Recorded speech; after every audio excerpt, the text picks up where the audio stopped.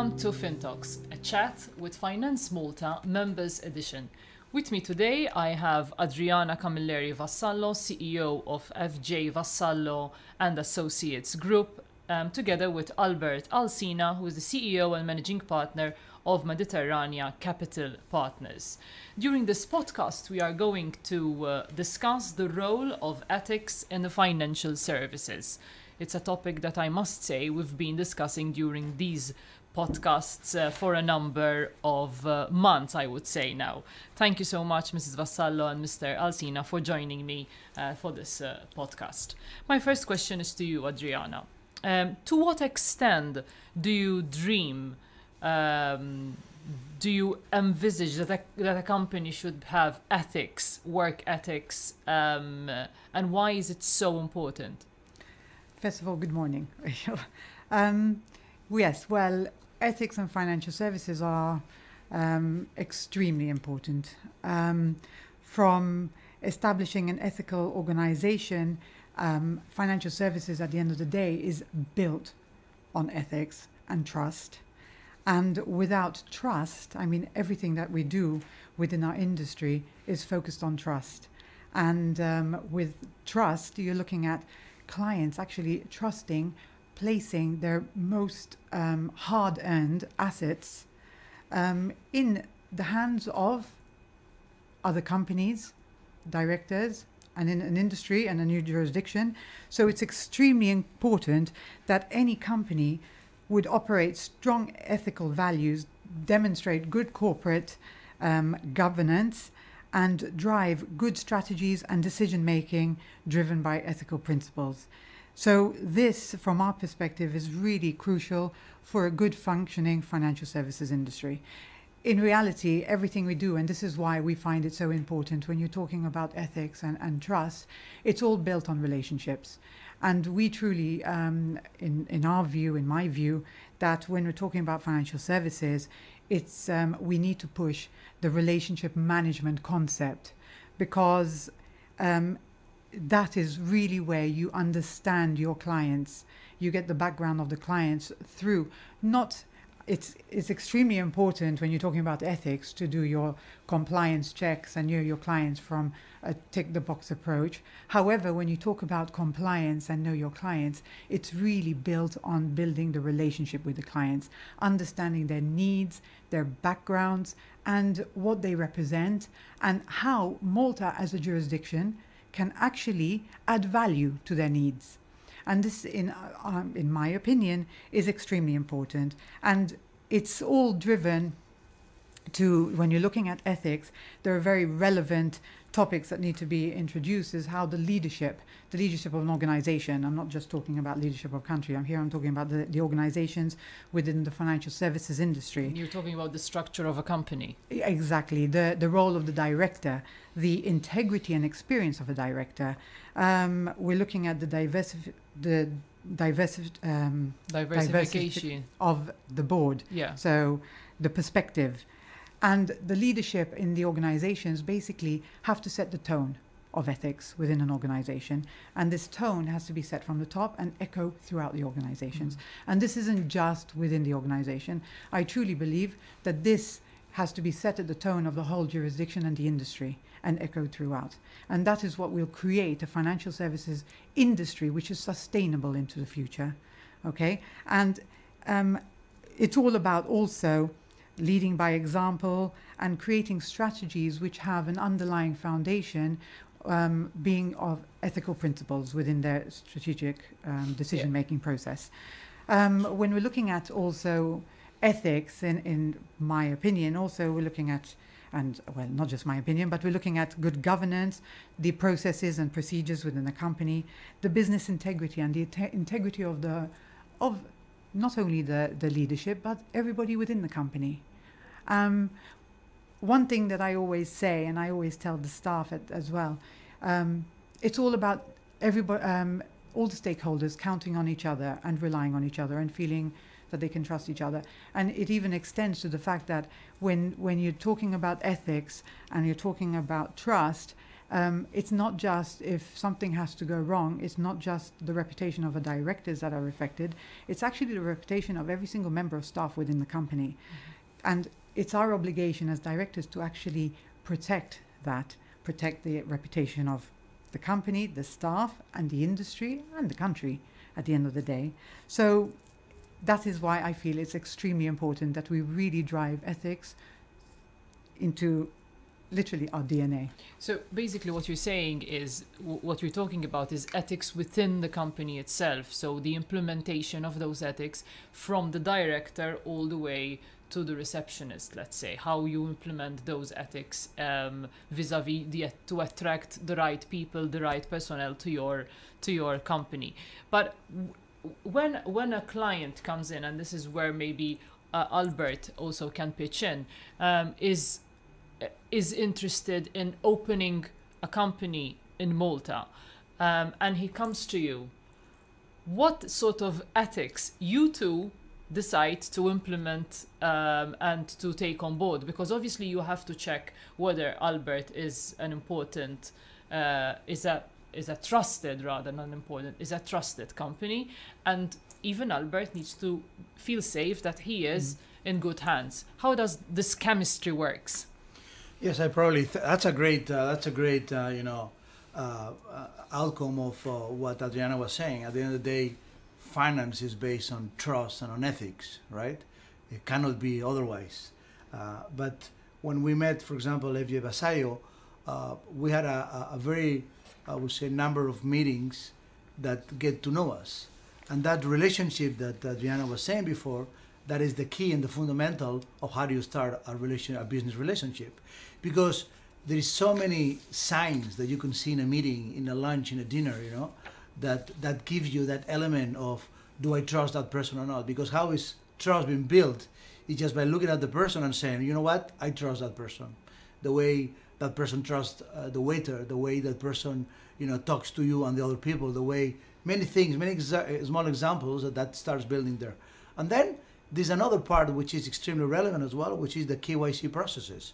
When you go through a very, I would say, in-depth KYC process, and FJVA Vassallo, as many other service providers do nowadays, you get to know that person with all the right elements to ensure and assure that this is, from the books and from the looks, it's someone that you can trust and you can do business.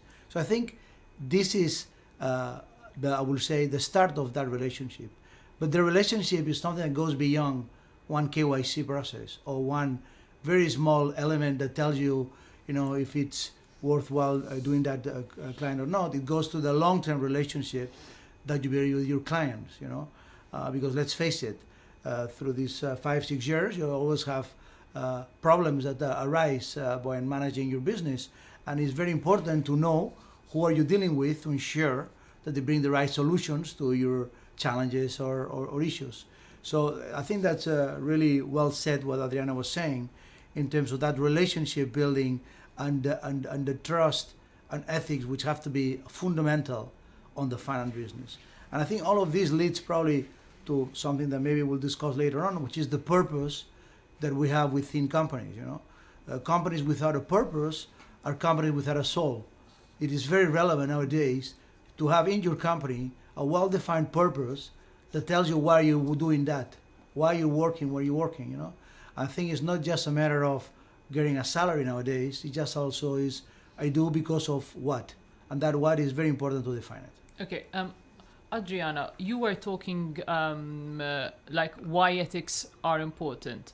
Now let's get those ethics more in the concrete examples. So, like for example, your firm, FJVA Vassallo, how does it implement these ethics on a daily basis now? Okay, well, first of all, I think it's very important the fact that we are a number of partners who all share the same core values, and ethics is ingrained in our mission statement. But just being ingrained in the mission statement is not enough. It's how you actually live it on your day-to-day way of doing business. One of the things, we've been in business for 20 years plus, and we truly believe that our business is not just purely driven by the bottom line. Obviously, profits are important because you need to pay salaries, you need to take care of staff. But if you are driven, as Albert was saying, by a bigger purpose, the profits should come secondary. And to make sure that you are actually not just selling companies and structures to clients, but by understanding their needs, you're proposing solutions. And this is very important. Having the ability to say, no, this structure does not work in Malta. You don't have economic substance. There are another thing that we look at and we live by every day is the financial landscape has changed. Mm-hmm. So driving companies to Malta or promoting Malta for tax efficiency reasons should not be the main goal that we are pushing through. Malta has a lot more to offer. The corporate flexibility. We have structures which are very good for succession planning and estate planning. These are the principal drivers why clients may choose Malta as a jurisdiction of choice, and then the tax will be an ancillary reason. But this is something that we do drive every day, and we instill it in the staff. It's all about training the staff as well, making sure, because driving ethics is also pushing competence. Training staff is very crucial, that they understand the structures, and risk management, because that is also crucial, that you understand the risks that are posed to you every day. And again, this is done through training by having the right qualified and competent staff, and also knowing how and where to assess the risks. And this is also driven by the relationship management, because risks, and having a complement of staff from various disciplines also very much assists, because we all come together and we assess structures not just from source of funds, source of wealth of a client. Of course, that's important. We need to be in line with the regulations, but also assessing risks of the structure as a whole, from all angles. And this is something we drive every day. And this is why, and also building relationships, how we put ethics in every day. A lot of our clients, as an example with Albert and many others, have been with us for many years, and we've grown together. We're transparent with each other, and we're honest. If things are not working, we need to have a conversation and be totally honest. And what can be improved, how we can work together as all stakeholders to protect the company, the mutual businesses, and also the jurisdiction. Albert, when you decided to come to Malta and open your company here, what type of platforms, what type of infrastructure, the framework that you are looking for your business, especially if you're doing business as well, again, internationally, and to promote your business in an ethical way? Yes, so look, when we in 2013 decided to move to Malta, we actually did a comparison of 4 or 5 different jurisdictions on a worldwide basis. And Malta came on the top for many reasons. The first one was a personal one, because let's face it, when you decide to move to a country, you're looking for good weather, good food, and good people. And the 3 of them, actually, we found out here in Malta. Also, international. From Spain, right? I'm from Spain, of course. But also, we found out as well very good schooling, very good high level of accommodation. So all of those things were also part of it. But let's now focus on to the business perspective, which is also very relevant to what we're talking today. When you look at Malta being one of the financial, I would say, financial sectors that for me are very relevant for the economy. We found out first of all, with the one of the big pillars of the country, which is the regulator, the MFSA. I found the regulator very approachable, very easy to work with, and they basically had time for me. And many of the other regulators did not have time for me when I went and visit them in different countries. That to me was like, I would say, and that was of course orchestrated by FJ Vassallo and the introduction that they did to me to all of this. But on top of this, it's not only a regulator, but also as well the Malta Business Register, which is it's a friendly approach on when you create a company. Today we have about 22 companies in Malta. Every time we do an investment, we create it from here. from our structure that we created, we look at auditors of good quality. It's very relevant as well. Compliance officer of good quality, anti-money laundering officers, senior board members of good quality as well. All of these sector-driven services in the financial in the financial sector, which for us were very relevant. From here, we have managed to fundraise a first initial fund of 120 million euros. Today we have we're short of $500 million after these 7 years of being in Malta. We have, and then that drives us well to what is the result of that. No, at the end of the day, you guys came here. We came here to Malta, Mediterrania Capital Partners. I was basically me and a pen, and then I had a lot of support from service providers like Adriana's team, like many others, fund administrators, for example, corporate firms that they do all their corporate paperwork when you do it. The result of that, today we employ over 22,000 people in Africa. We do it from Malta. And this is thanks that Malta has enabled us to create the right financial platform, being an investment manager, a fund structure, administrator, compliance, depository, all of the right at the highest level of ethical, because our investors are worldwide top investors, like the World Bank, like the European Investment Bank, like the Bank for Development and Reconstruction. Those very high financial institutions on a worldwide basis, they check the box on every single thing that we needed to have in Malta. And this has been Malta enabling us to go to that level. I also think that is very relevant as well is that when you build a firm that as today we employ more than 22,000 people from Malta, all in Africa, by the way, which has been our main target, and that is all of that has been wrapped up by a purpose of ensuring that we, of course, delivering returns to our investors, very healthy returns. In our second fund, we are north of 18% per annum, and in our third fund, we look at that similar returns. But more importantly, as equally importantly, is the purpose that the company drives on ensuring that it's a social impact across investments that we do. We have invested in hospitals, we have invested in clinics in Egypt, in Jordan, hospitals in Morocco.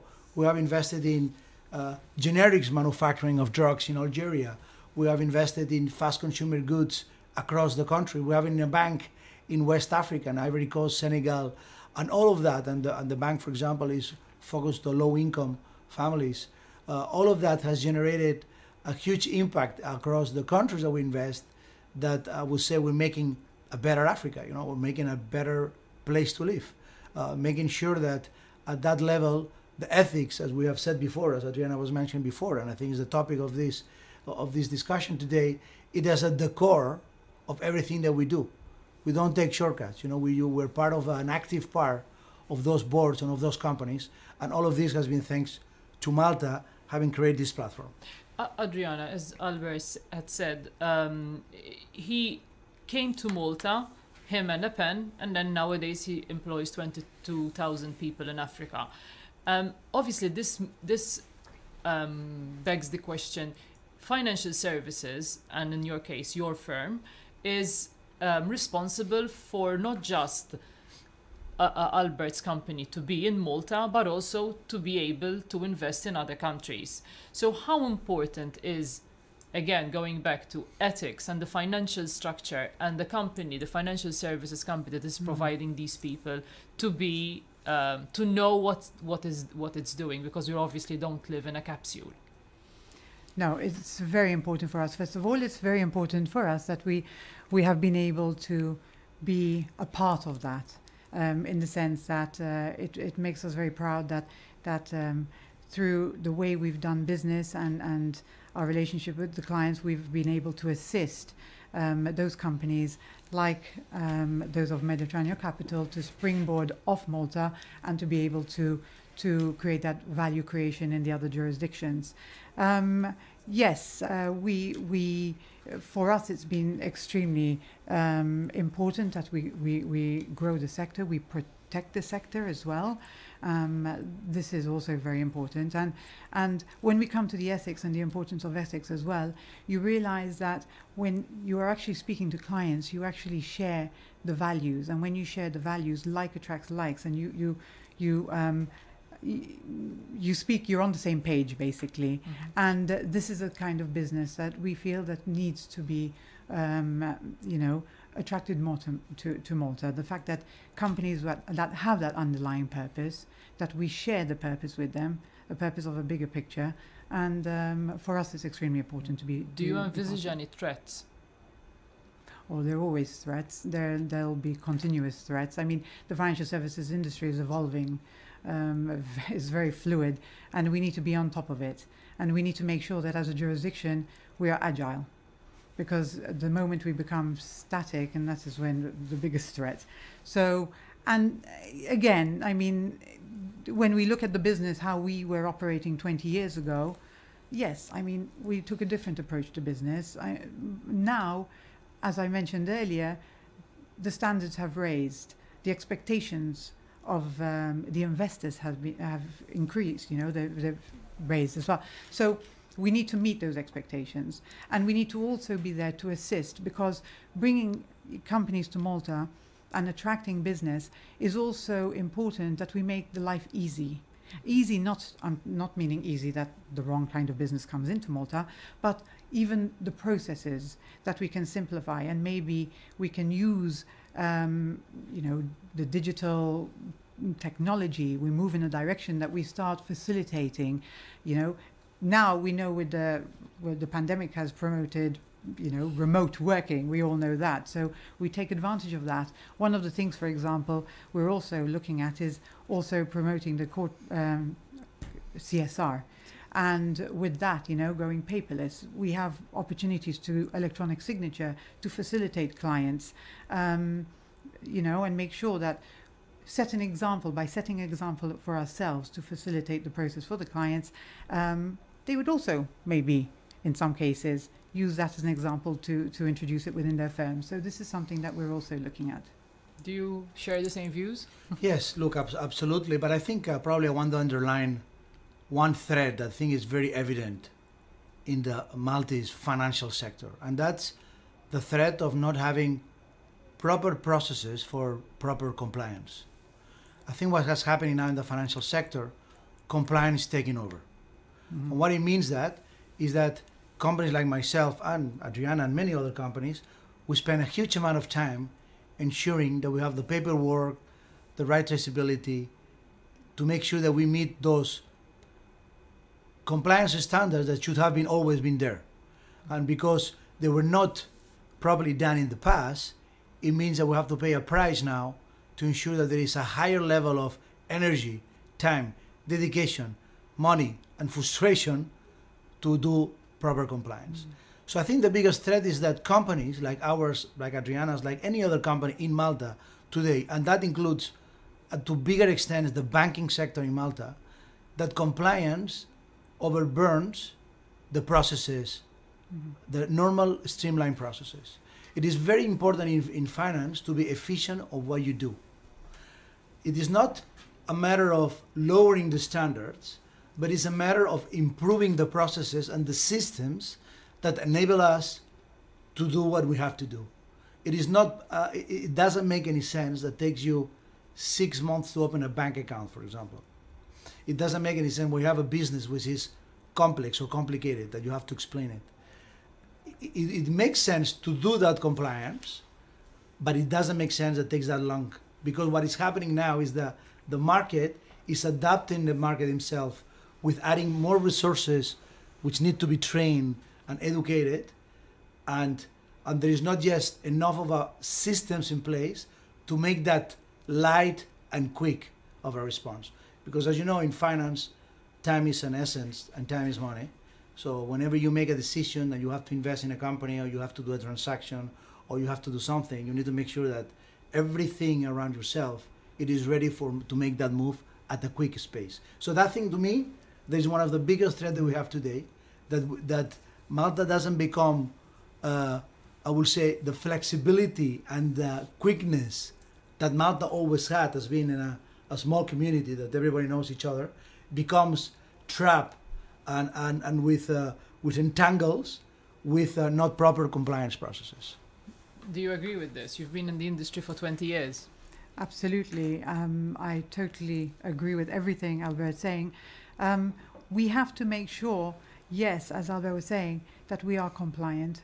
As a jurisdiction, it's a requirement, you know, the regulations, that is absolutely important. But at the same time, we need to create a balance between compliance and doing business. And that is fundamental, because one thing we cannot do is have compliance drive everything on its own. I mean, we need to create this balance, and the experiences that Albert has mentioned with respect to opening of bank accounts, we're having very many discussions with people in the industry on this point. And yes, and we always say we totally support the banks, that they have a very tough job in making sure that the right business flows through the banks, but working together as an industry where the corporate service providers, the banks, the regulators, sharing certain information, which without tipping off or what have you, to make sure that we have a communication channel to make it much more efficient would be extremely beneficial. Because at the moment it seems that we're all working a bit, we're a bit working in isolation. And if we work together, we are stronger to defend the financial services industry of Malta, but we can create a more agile approach that Albert is saying is very necessary, because we've had experiences where companies have set up in Malta and they couldn't open a bank account, and they thought, why come to Malta in the first place? Let's go elsewhere. Because the underlying importance is, although a bank account does not create substance, having a Malta company without a Malta bank account, not being able to have one, has a very big impact on certain clients of integrity. So so apart from the, let's call it the bureaucracy of compliance, the importance of collaboration of industries is crucial. That's what you're saying, right? Absolutely. We need to work together. And the banks, the service providers, like I mentioned, and the regulators, and listen to each other. Because it's important that we listen to each other, because we can improve by listening to each other. I think it already happens. It is happening, and I'm seeing that we do listen to each other. And there are a lot of forums and organizations where we're representing the industry players, where we are working together to move forward, to improve. And that is very important. But what we have to keep definitely at the forefront of what we do is to realize that it is not how we perceive ourselves to be that counts, it's how others perceive us to be that matters. And if we are thinking we are acting in one way and doing it properly in one way, at the end of the day, we need to listen to the clients as well. Adriana, Alberto, thank you so much for joining me for this podcast. I encourage you all to follow this chat on our YouTube channel of Finance Malta, and also on all our media platforms. Thank you very much. Thank you.